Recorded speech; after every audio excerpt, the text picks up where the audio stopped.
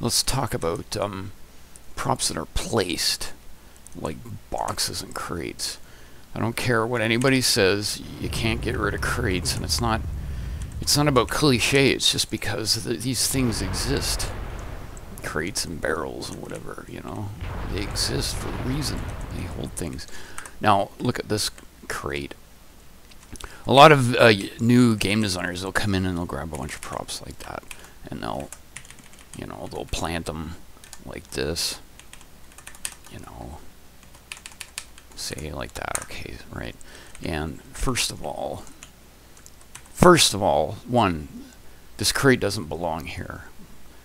Look at it. It's like, it looks like it belongs in a military base or inside a dropship or something like that, right? It looks like it holds the ammunition. What the hell is it doing in a sewer, right? They're not going to store ammunition in a sewer unless they've turned this into an improvised, you know, command bunker or something like that. So that's one thing. Let's replace this with props that do belong. Alright, so I found some crates which look like they could belong here. And I also got the lid for them. So we'll just stick that on there.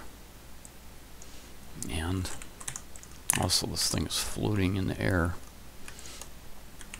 But this crate looks like the kind of crate that, you know, like maintenance workers may have put spare pipe pieces and junk like that inside it, and then they would have stored it down here. If there's some other pipes, we'll put in other pipes later on, so it belongs, right? But here's the next thing. This is what new game designers do.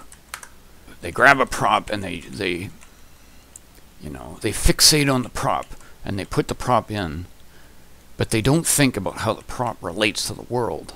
Like, for example, look at these crates.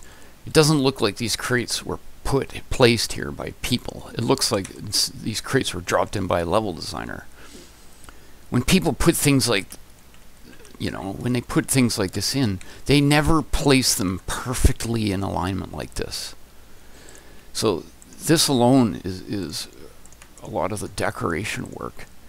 Just, you know, making things appear that they belong where they belong. The position, for example. This alone, just nudging things just off, just a little bit at a time. And let's take this guy. Just this act alone of altering things so they're positioned in a way which feels real. That act alone makes things believable, you know. Now, okay, so now this guy is like this, and I could even take this guy and put him in the corner, like so. Don't want him too flush with the corner because, again, that wall is there. You know. So now things feel real. It feels like it belongs here. Let me add a few more props to increase the believability of this. Alright, so I've added a couple more props that I think fit with this world. One is a skid. Another is a dolly or a truck, and another is an open top oil drum. Okay. So I'm gonna skids I think are important. If you're gonna have crates, you're gonna have skids. If you've ever worked in a warehouse or something like that, or been in a warehouse, you'll know they don't just drop crates like this, because, you know, it's hard to move a crate that's sitting there. You gotta lift it. Everything, when you have heavy things like this, they put them on skids and make the skid a little off too. You gotta, you know, do that kind of thing. I don't mind using wooden skids just because I think that in the future we're going to revert to using a lot more wood, just because I know something about metals, and metals are a non-renewable resource. And anyway, whatever. So I use wood, but that's fine. Now, sometimes I'll even have, by the way, just skids by themselves. Like, for example, here. And that implies that, you know, they're used. It implies that they stack stuff in there on it. They just don't have anything on it now. That's something else you'll see in warehouses. Skids just sitting there alone. So lift this up. And now the truck, or the dolly. Gotta remember to put these things on the ground.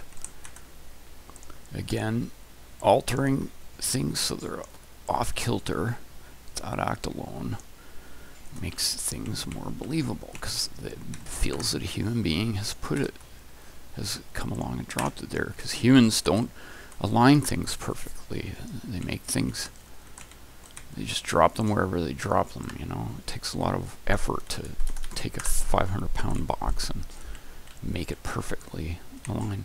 So I've done this, right? So it feels like this is kind of like a little space where the maintenance workers, what's the purpose of this barrel? I don't know. Maybe they put it underneath some overhead pipes. We'll put some overhead pipes to catch dripping, or, you know, who knows, toxic material or whatever.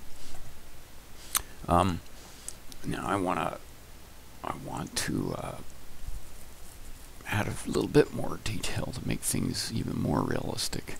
Here's something I have. I've got a prop library. If you work with me, by the way, I'll share this with you.